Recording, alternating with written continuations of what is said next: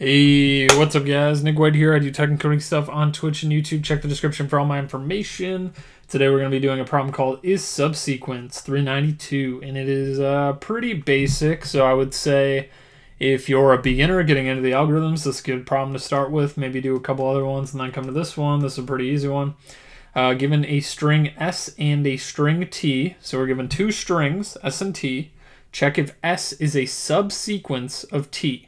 So we want to check if S can be found within T. So for example, we have these test cases here, like example 1, ABC. Can we find ABC within A, H, B, G, D, C? Yes. Here's A, here's B, here's C.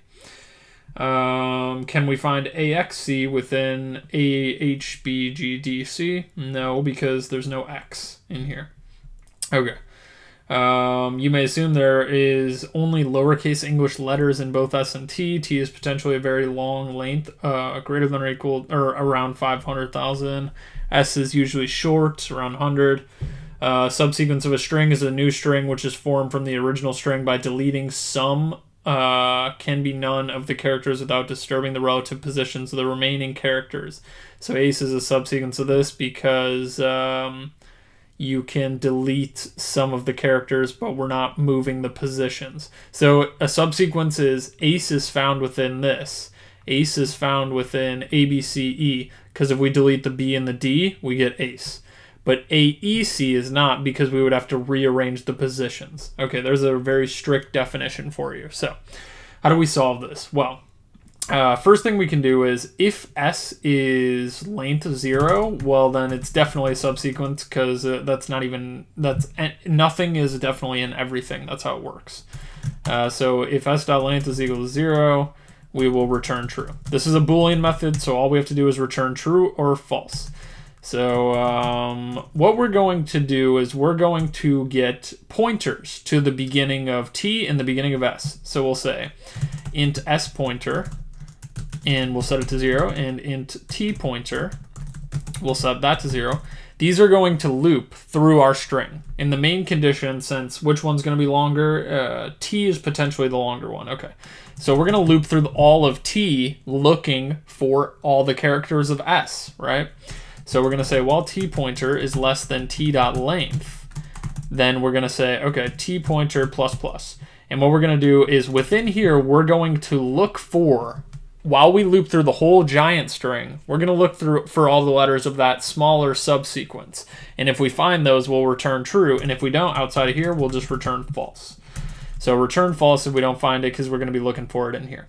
So T pointer increments, everything's moving along, but we'll do a check. We'll say, okay, well, if T.char at, so if we're looking at the current character of the T string, the bigger string, at the index, we're just looping through, increasing it each time, so we're getting longer and longer, like we're moving along, is equal to the the string of S at S's index, which is 0, so we would look for the first letter first. So we're looping along the big string, and then we're looking for the first letter of the smaller string. Okay, we find it. What we can do in that case is we can increment the smaller pointer. So we could say S pointer plus plus if we find a match here. And T pointer will keep incrementing anyway. So that looks like that's pretty much it. Oh, no. We can also do a check in here. One more check. If S pointer after we increment S pointer, if S pointer is equal to S.length, that means that we have found all of the letters of the string S within T, because we're looping through the giant string, we're checking for all the characters, incrementing each time, moving the pointer along for the smaller string, and if we hit this condition where the pointer is equal to the end of the smaller string, we found every character, that's a valid subsequence, so we can return true. That's pretty much all there is to this problem. Didn't even submit before I made this video, so there we go. That was right off the first try. So there we go. It's just looping through the string, so it's linear run time complexity, constant space. We're not using extra storage. The only thing I would say is I did see this before. since the problem's pretty easy. I mean, it is an easy problem. I would count this as like definitely it. But I mean, there are some crazy people going with this crazy binary search thing. Most binary search problems are medium difficulty though, so I'm pretty sure you're not asked to implement this. I'm sure there's like follow-up questions. I saw there's like some follow-ups after this, but let me know if you have any questions about this in the Discord.